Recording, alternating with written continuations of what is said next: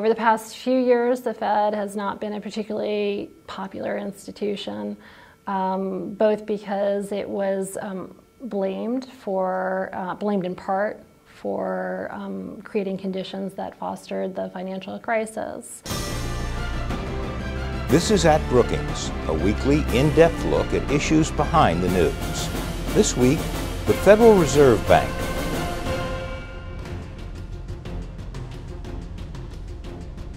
The Federal Reserve has been subject to a new scrutiny over the last few years as lawmakers and experts look to the central bank for answers about the dismal economy. Guided by Chairman Ben Bernanke, the Fed, a collection of 12 federal banks, is tasked with providing the nation with a safe, stable monetary system. That's often easier said than done, notes Economic Studies co-director Karen Dinan as she takes a closer look. Karen, part of what the Federal Reserve does is it watches economic trends. Now, having said that, did it see the economic crisis that we're now climbing out of on the horizon? The Fed is watching what's going on in the economy all the time, has an extensive staff that watches economic trends and tries to forecast the economy. But forecasting is a difficult business. And the Fed staff, like all forecasters, they aren't perfect and they don't always see where the economy is going. A particularly vivid example is in the middle part of the last decade when there was a credit boom and a house price bubble that led to the financial crisis and then the deepest recession in many years. There are probably several oversights on the part of the Fed and other regulators in the period leading up to the financial crisis. There were indications that house prices were rising very rapidly, but people thought that those increases might be justified. And from the Fed's point of view, they weren't sure there was a bubble, and they also don't have particularly good tools for dealing with bubbles. What has the Federal Reserve done to help us get out of this recession? First of all, there were a variety of parts of financial markets that essentially seized up or threatened to seize up during the financial crisis, and the Fed opened various programs that provided, in most cases, provided liquidity to these or some sort of guarantee to these portions of the financial markets.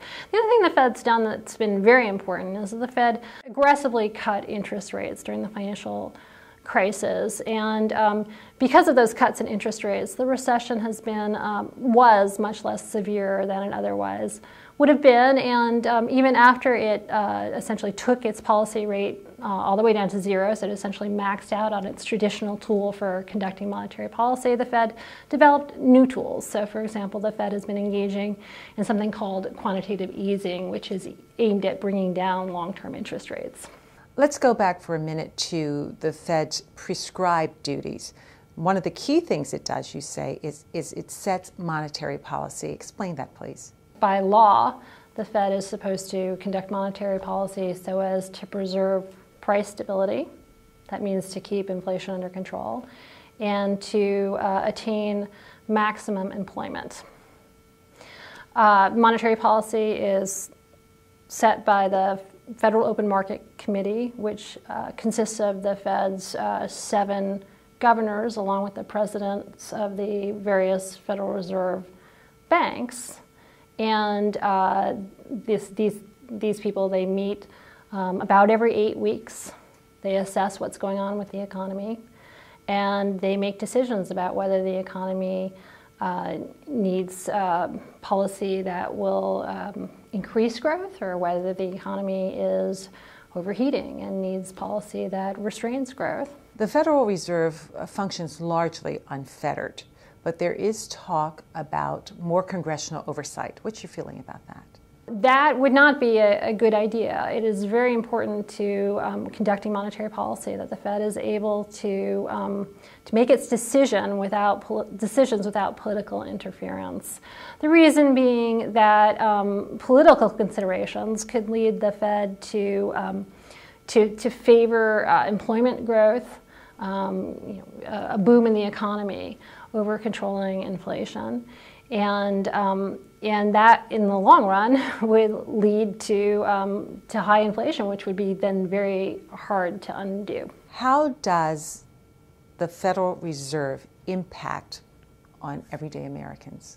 Ultimately, the Fed is trying to influence the conditions that face Americans. So right now, for example, the rate of unemployment is extremely high.